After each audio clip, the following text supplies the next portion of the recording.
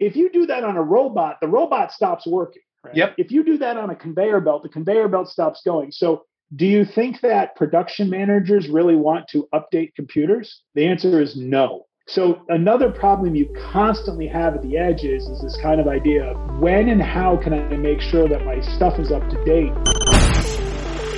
Growing a business requires a holistic approach that extends beyond sales and marketing. This approach needs alignment among people, processes, and technologies. So if you're a business owner, operations, or finance leader looking to learn growth strategies from your peers and competitors, you're tuned into the right podcast. Welcome to the WBS Podcast, where scalable growth using business systems is our #1 priority. Now, here is your host, Sam Gupta. Hey everyone, welcome back to another episode of the WBS Podcast. I'm Sam Gupta, your host and principal consultant at digital transformation consulting firm Elevate IQ. Edge computing is powerful. It can help companies monitor and maintain distributed assets that would otherwise require significant capital and manpower to manage. In addition, these technologies allow your technicians to control those devices remotely without having to travel. You can also gather tons of insights that can improve the operational performance of these devices and help them recover for common error conditions. However, due to the cybersecurity issues and data centers' traditional design, adopting these edge technologies has been challenging. In today's episode, our guest, Jason Andersen, shares his insights into edge technologies and how manufacturers and field service companies can take advantage of them. He also discusses how edge networks and their communication requirements differ from traditional and cloud technologies. Finally, he discusses how the conventional air gap between OT and IT has been the barrier for edge adoption and what options companies have for them to take advantage of these technologies fully. Let me introduce Jason to you. Jason Andersen is Vice President of Business Line Management and is responsible for setting the product roadmaps and go-to-market strategies for Stratus products and services. Jason has a deep understanding of both on-premise and cloud-based infrastructure and has been responsible for the successful market delivery of products and services for almost 20 years. Prior to joining Stratus in 2013, Jason was Director of Product Line Management at Red Hat.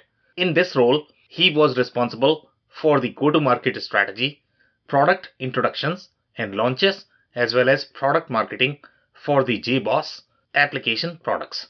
Jason also previously held product management positions at Red Hat and IBM Software Group. With that, let's get to the conversation. Hey Jason, welcome to the show. Thank you. Good afternoon. Of course, and I am super excited to have you, Jason, because the time you spent in the Edge community and the kind of projects you are working in, it's going to be so exciting for our listeners. Just to kick things off, Jason, do you want to start with your personal story and what you are focusing on these days? Oh, sure. I'd be happy to. So, for the last 4 years, I've spent my time really working on helping develop what is now the edge computing market. Yep. And the storyline to that is maybe a little bit non-traditional because first off, what we do is we build mission critical computing systems. So I joined the company I work at today is called Stratus Technologies. And for about 40 years, we've built these strong mission critical computing systems that run like telecommunications networks and payment processing systems and ATMs, really, really kind of high end computing. When I came on board, the idea was how can we begin to bring this type of technology to other places? And as I started to explore it, I realized that some customers are already starting to use some of these systems in manufacturing and energy and transportation, all these places.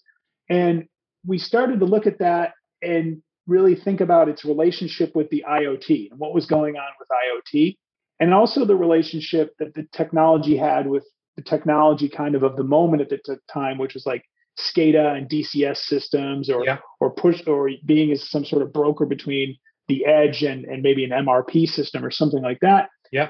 And we started to really explore that. What we found was fascinating because really about 4 years ago, everybody was thinking that somehow all this stuff at the edge was magically going to get into the cloud. Right. Yeah. And we realized very quickly that that was not going to be feasible. There's latency issues. There's issues with reliability, not only of the connection, but also of some of the applications at the edge have real-time needs, right? Yeah. And public cloud computing isn't really a great real-time environment necessarily, right? It's generally kind of semi-real time. So you really started to realize that this kind of notion of, unlike a lot of other industries where moving into the cloud was hugely beneficial, the manufacturing space and the other edge verticals, so to speak, they were not going to be able to kind of go all in on cloud. There was going to be a hybrid environment. Yeah. And we realized that we had some momentum there. So let's figure out how to kind of design a next generation set of products and really help customers figure out how to make the most out of this edge opportunity and how it relates directly to digital transformation. Because really we see the edge technology or edge computing as a way to facilitate digital transformation projects. That's the value for the customer. The value is not necessarily, hey, I bought an edge computer. It's I bought an edge computer to complete a project that helps me reduce my costs, enable things to be done remotely. Yeah. Maybe it's deploy entirely new classes of applications. There's all kinds of great benefits to digital transformation, right? Yeah. So amazing, story, and I'm super excited to dig into all of that. But before that, we have one of these standard questions that we ask every single guest that actually come on the show, and that is going to be, Jason, your perspective on business growth. Oh, okay. Well. Here I am, and just to set some context for folks, it's the late summer of 2021, and I'm here in the United States. Yeah. Which means we're kind of still struggling with the coronavirus and the Delta variant and those types of things. What's interesting is that when I look at the broad market, what I see is that I see kind of the growth is coming back. It's not necessarily back to where it was pre-COVID in all industries. Some industries are kind of almost back. Some are a little behind still. Some are, like transportation, unfortunately, kind of far behind. Yeah. So my perspective on it right now is that it's coming back, and we're starting to see people think about strategic projects again. And starting to think about moving beyond just kind of survival mode. Yeah. So it's my perspective is that growth is beginning to happen, or growth is happening, but it's not happening necessarily at the pace it was a couple of years ago. So when we look at it from a company perspective, that's kind of the global macro picture. Yeah. When we look at it from a company perspective, what we're seeing is people are looking. We're growing at the edge because people, in addition to doing new projects, we also have a capability where we can kind of help a customer consolidate a lot of their old technology. Yeah. And so we're seeing probably a little bit better than market growth just because people are saying, well, how do I optimize what I already have versus doing something new and strategic? We can help the customer in both directions. So I'd say we're doing pretty good because of that. But the reality of it is that, I think we're not doing as well as we thought we would do mainly because of the pandemic. So I'd say that's been what's holding us back a bit. So we kind of have a little bit of safety net where we can optimize the current environment too. So that helps us out. Yeah, and I certainly agree with you that there is a little bit of uncertainty overall in terms of the expectations, how the market is going to go in the next 6 months to 1 year. And sometimes that stresses people out, especially folks in the finance community, and our executives are going to be finance operations. They're always thinking about the risks. When they look at these transformation, obviously they need to be slightly more confident in the top line before they can invest in anything, and so that they have the predictable bottom line as well. So now, when we talk about these technologies, now you sort of have a little bit of understanding of what our community is. These are finance folks, executives, operations executives. They don't necessarily understand what edge is, to be honest. Okay, what is a SCADA system? Okay. So from their perspective, let's say if you were to describe how they can take advantage of edge system and how it is going to be different from the traditional systems, that were used, let's say, for monitoring, because edge is actually going to provide a lot of data, a lot of insight. It's going to be a system that is deployed somewhere. But from the technical perspective, it's a massive difference. But as the CFO of the manufacturing organization, I'm not sure if I understand it well enough to be able to understand how it is going to be useful for me. Sure. So I think it's funny because a lot of the examples I use when I describe edge are actually based upon kind of common everyday consumer technologies, right? Yeah. And so if you think about so let's start with where is edge, right? I think so before we get into technology, where is edge and what's happening there? So when we think of edge, it's pretty much a place that is remote and disconnected from a data center, like a traditional data center. So if you're in the finance space and you work in a big office building with your team, you probably have some form of data center in that building or a data center on that campus where the people are doing work at their desks and they're loading files and getting applications from servers. Maybe those are in the cloud as well, but you kind of have a set of computers that are managing the infrastructure for you. When we think of edge, the common one that Stratus deals with is in factories. So if you're thinking about on a factory floor, where there's a bunch of machines maybe making automobile parts or they're making food, right? Food roll-ups or whatever. That's one form of edge. There's also this notion of what we call, the distributed edge or the far edge, which could be things like ships and oil rigs. It could be something like a boat, like a cargo ship. It could be pipeline. Believe it or not, there's a lot of computers out on pipelines for oil and gas.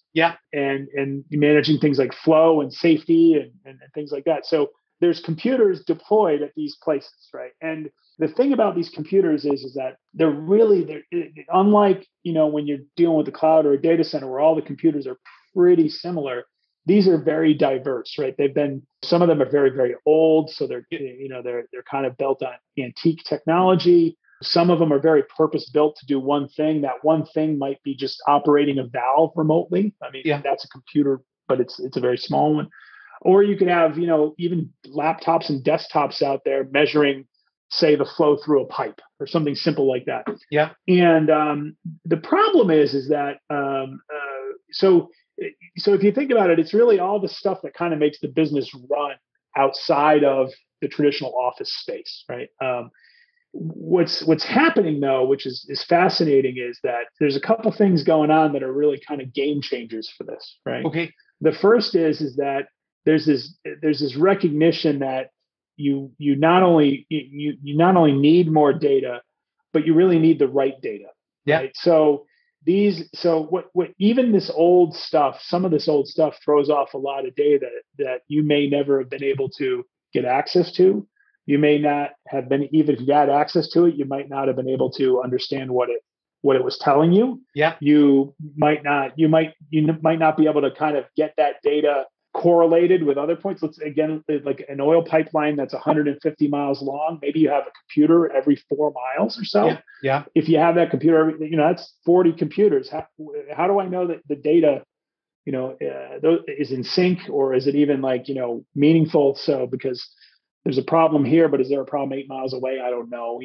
Correlation.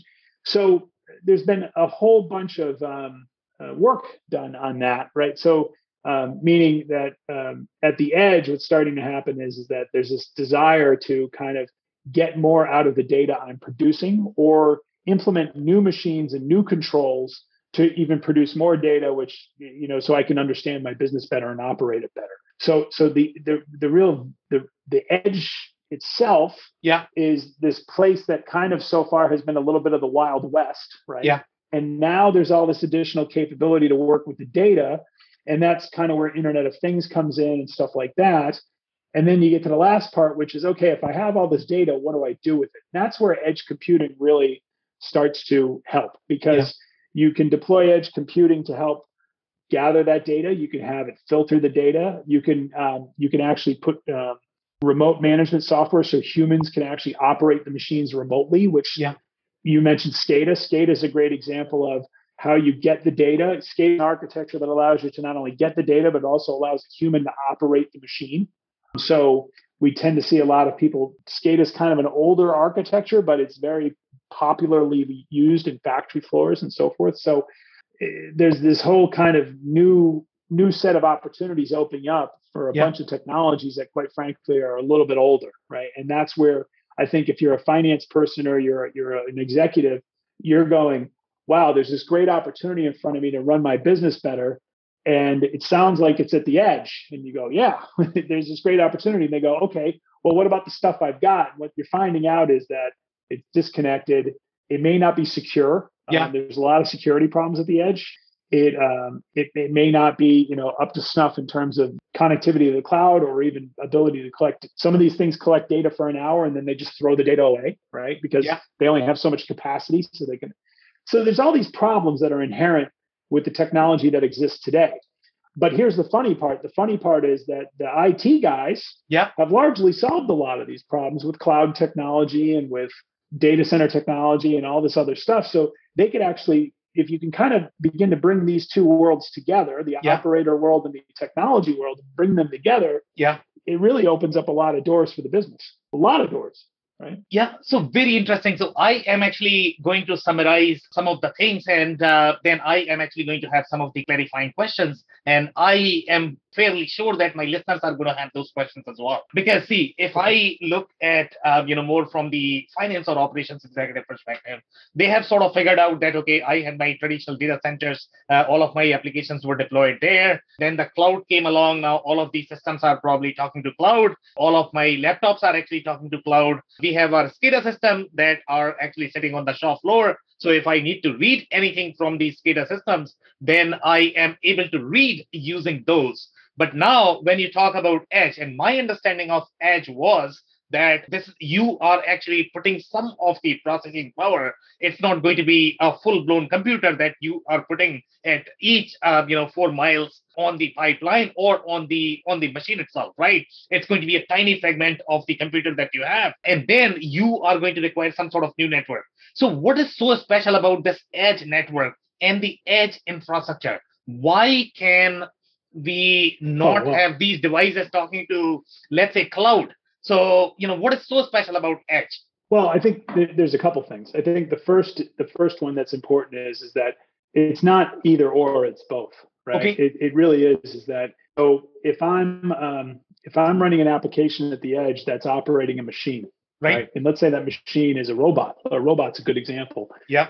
You want that robot to be getting its commands and everything instantaneously, because if there's a break in terms of telling the robot what to do, either your production stops or maybe even opens up a safety issue where the robot maybe operates out of control, right? Yeah. So you really want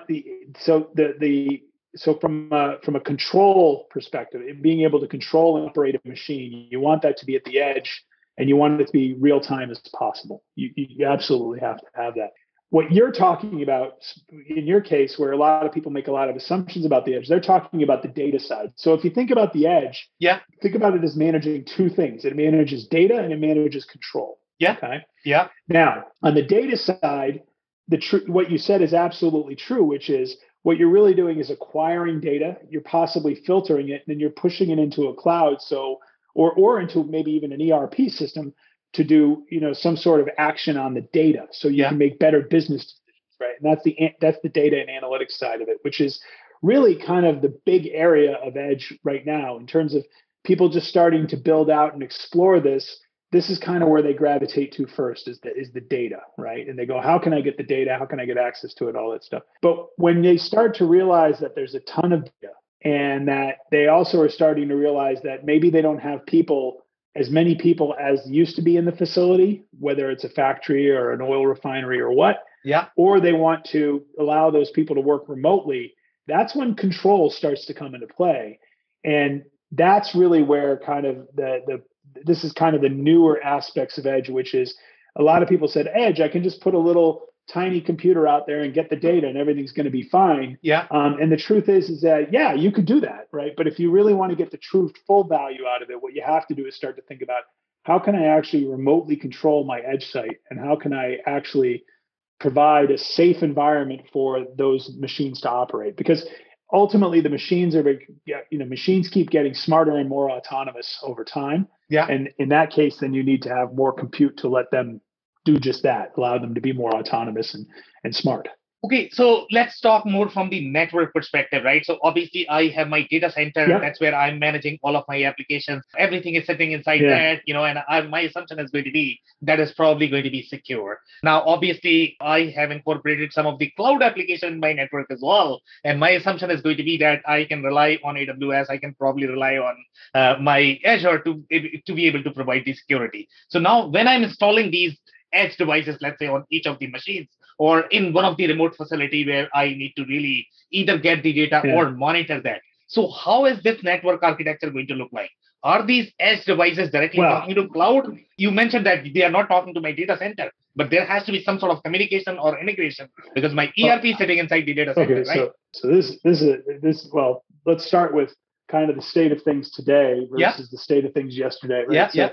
The first problem you have with edge networking is that there's a lot of old stuff out there that talks all these old protocols, right? Yeah. In a data center, that's been sorted out for decades. TCP/IP protocol 1, right? So everything talks to each other over an IP network. And you've got tiered networking going on where you have different layers of switching and routing and stuff like that. That's a very well-established space. And that works really well when you have a lot of computers and a lot of compute devices in a confined space. Yeah. So if you think about that, and then you go to the next step in a data center and you say, okay, I have a common set of protocols that everybody's talking, right? Yeah. That's the first big thing. The second thing is I have kind of somewhat tightly distributed compute resources, be it laptops, servers, whatever, that's fine.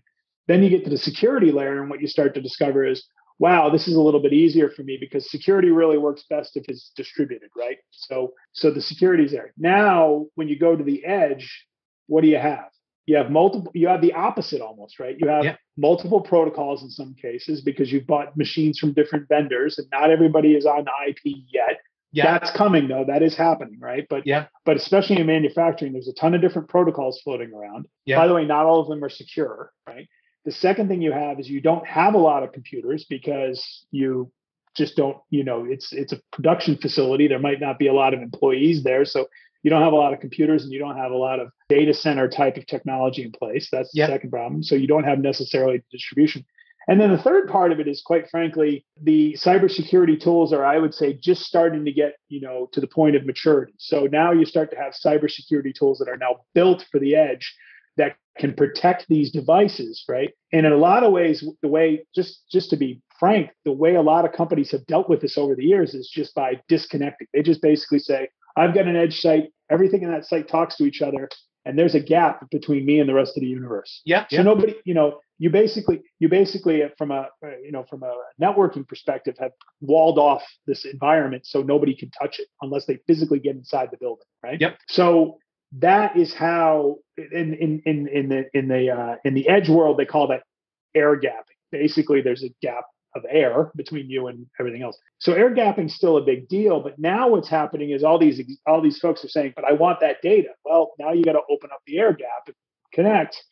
And what we're starting to see happen is the cybersecurity, the way it kind of works is that instead of having everything secured, since the devices are so diverse, what you end up happening is you happen to have a different set of cybersecurity tools and controls to overlay on that edge network to make sure that what's going to the cloud and what's coming in from the cloud or going out to the data cloud or data center, it doesn't really matter. You basically have created a way to protect that. So really it's the networking is quite different because it's flatter, it's a little bit more primitive, and quite frankly, and it's more diverse. So it starts to really introduce some new problems, and you have to really think of that first. That's problem number one, by the way. Okay. Let me get to problem number two. Problem number two is that you wake up on a Tuesday or something, you log into your computer at work, you go to the office, and it pops up on your window, hey, I need to put a bunch of software updates on your machine. What do? Yeah. You go get a coffee, right? Yeah. you go to get coffee, you go visit the person who's down the next row and talk to them about their weekend, whatever you do. Yep. Right.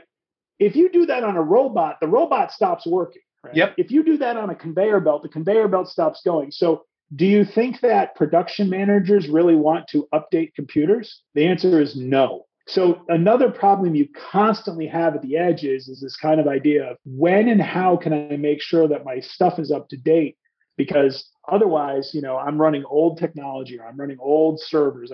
So this whole idea is that how do you kind of make sure that you're able to do maintenance on systems in line with the production requirements, right? And that is a really hard challenge. Actually, a couple of years ago, I was at a conference, and a guy who works for the United States TSA, right? The basically our security agency right now, the TSA, right? Yeah. And he is the guy who is the TSA's liaison, if you will, to the critical infrastructure sector. The United States has this whole set of industries that are considered critical, the power grid and, food production and, manufacturing of military and arms and stuff like that. Yeah. And he's the liaison between the government and these organizations. And these organizations consistently tell him the biggest problem they have is keeping their stuff updated.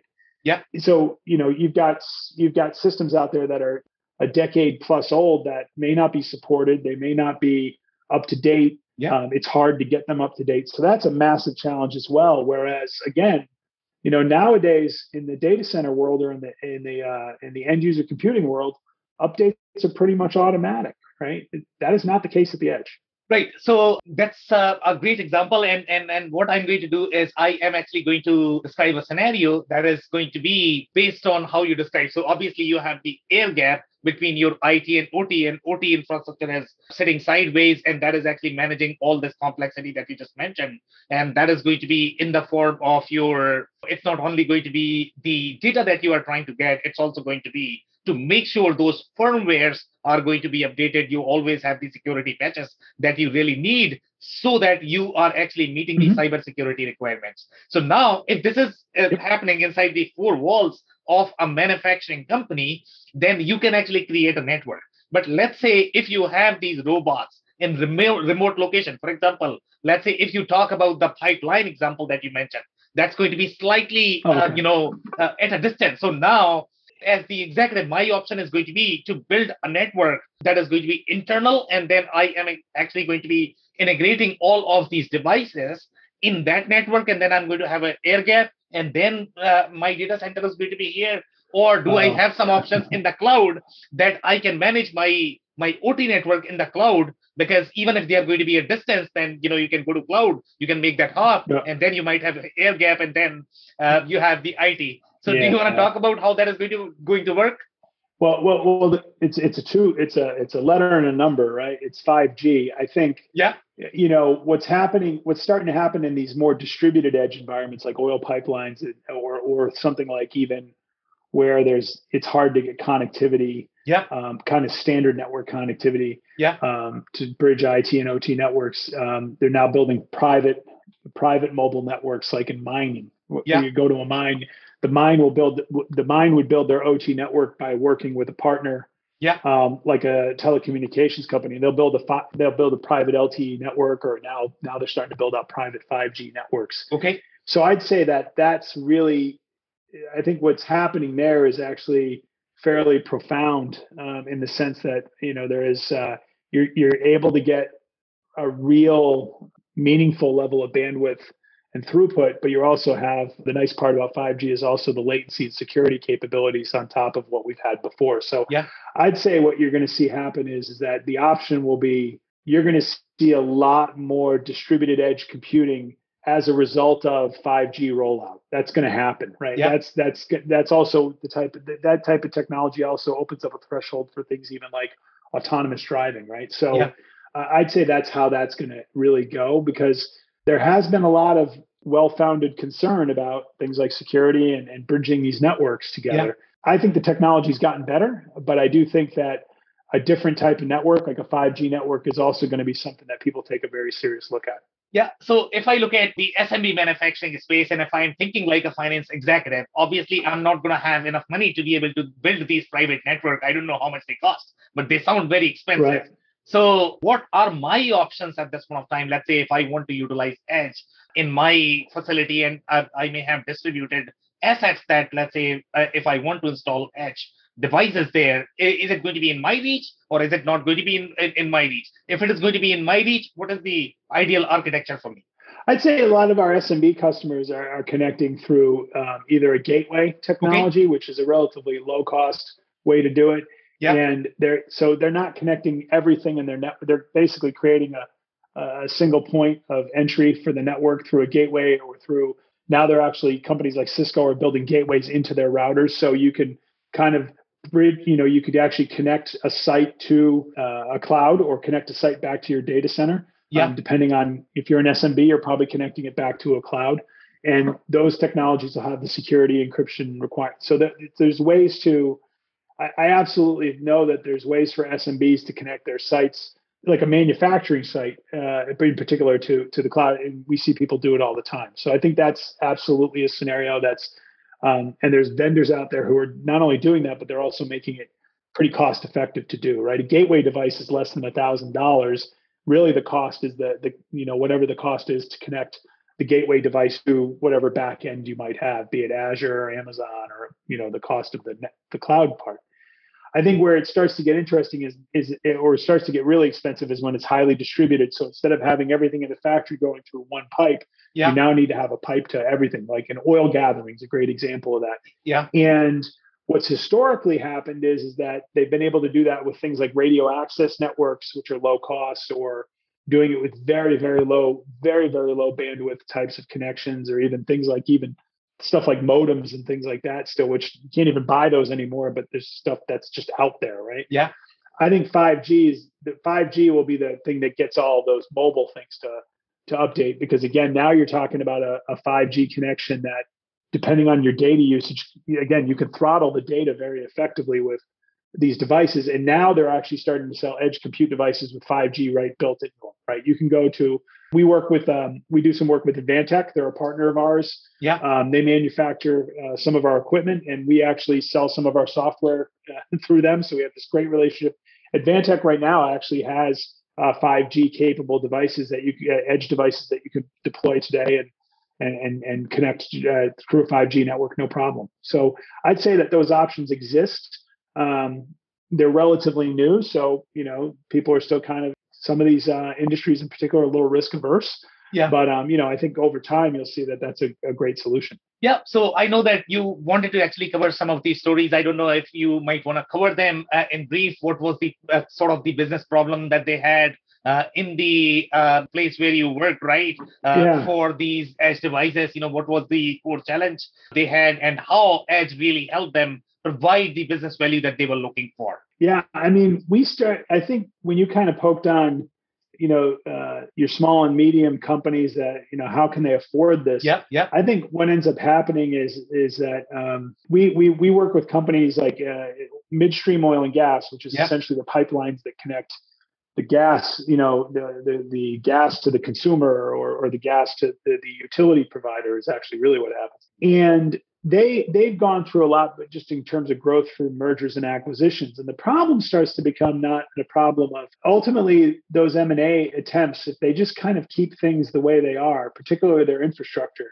Yeah. Ultimately, it starts to catch up to them because the operational expense of maintaining that infrastructure you have so many disparate systems, different vendor relationships and service contracts. I mean, just the operational expense of just keeping the lights on starts to get high in some of these industries.